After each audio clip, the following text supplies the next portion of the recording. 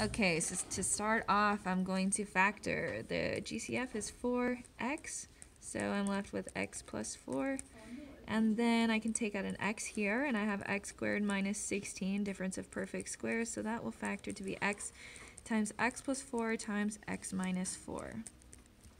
And the numerator is 4x times x plus 4.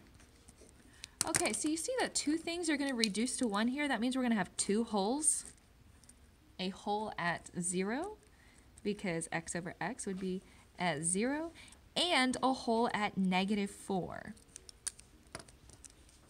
Now my vertical asymptote is whatever makes the denominator 0 after I have put in my wholes, and that would be x equals 4.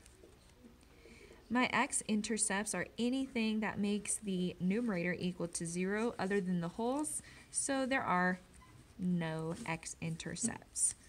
All right, the degree of the numerator is less than the degree of the denominator, so there is a horizontal asymptote, and it is at y equals 0. All right, so now I'm going to plug in 2 points to the left of the vertical asymptote and 2 points to the right. Obviously, I'm not going to pick any of my wholes, so I'm going to do that work now. All right, so these are my values, 2, negative 2, and then 3, negative 4. This one goes 5, 4. As you can see, they are a reflection of each other. Okay, so this is going to be how this branch looks. Now, you've got to watch out for the wholes. I know there is a whole at 0 and at negative 4, so I'm just going to watch out for those. I'm graphing it.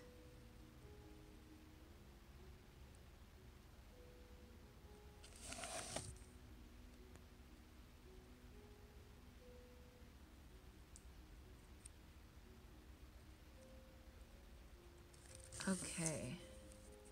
So I have whole at negative 4, a whole at 0. We have arrows. And our domain is everything except your wholes and vertical asymptotes.